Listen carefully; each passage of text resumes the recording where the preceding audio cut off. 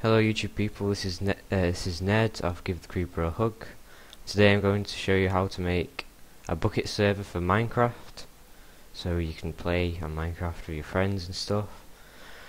I'm going to put this into two videos because I can only make 10-minute videos at a time. The first video is going to be how to set it up and download it and stuff and configure it, and the second video is going to show you how to port forward. So let's get started. Open up your web browser and go to bukkit.org. This is where you get a bucket from, and buy the latest, not buy, it's free. Download the latest version of Bukkit, because that's the best obviously. Here we go, here's the jar file, that will control the server. I'll go on desktop and make a new folder. Blah, blah, blah.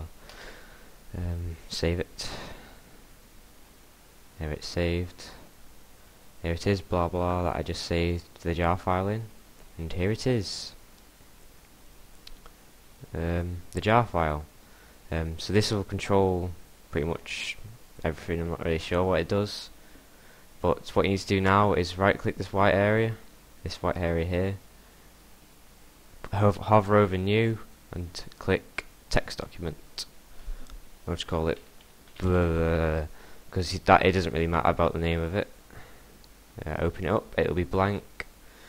What you need to do now is go back to Bukkit,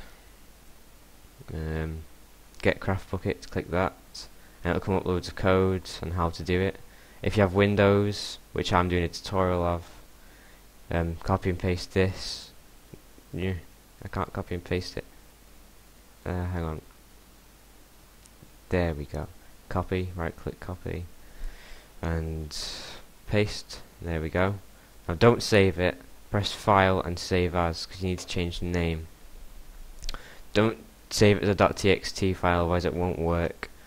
Save it as something normal, server dot, make sure it's not DXT, not txt, it has to be .bat, because it works as .bat. There we go.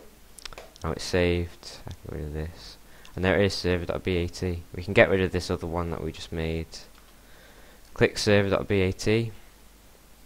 Damn it. There we go. And some thing will come up saying what it's doing. It'll come up with loads of warning files because it can't warning things because it can't find some files, so it creates them right here. And that's preparing the spawn area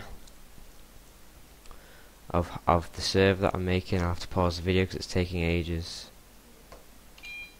Okay, now it's finished. It's came up with done.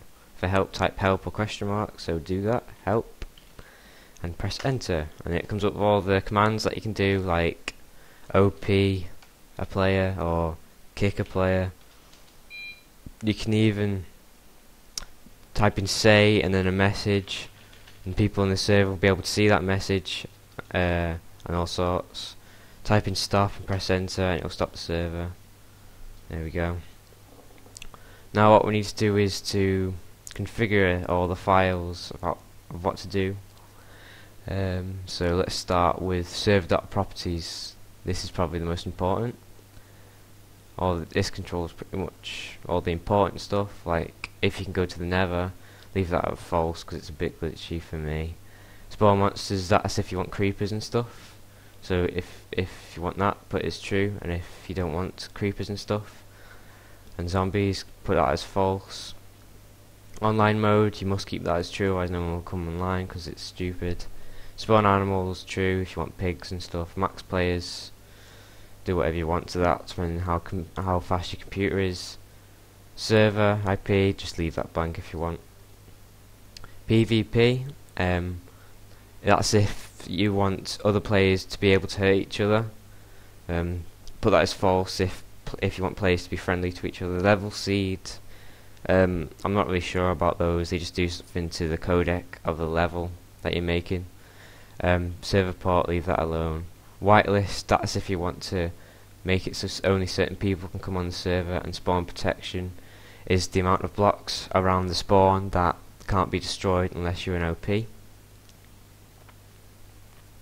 And that's it. Just configure those, press save afterwards. Server log keeps a log of what happens on the server. Whitelist, that's only if you've put whitelist to true.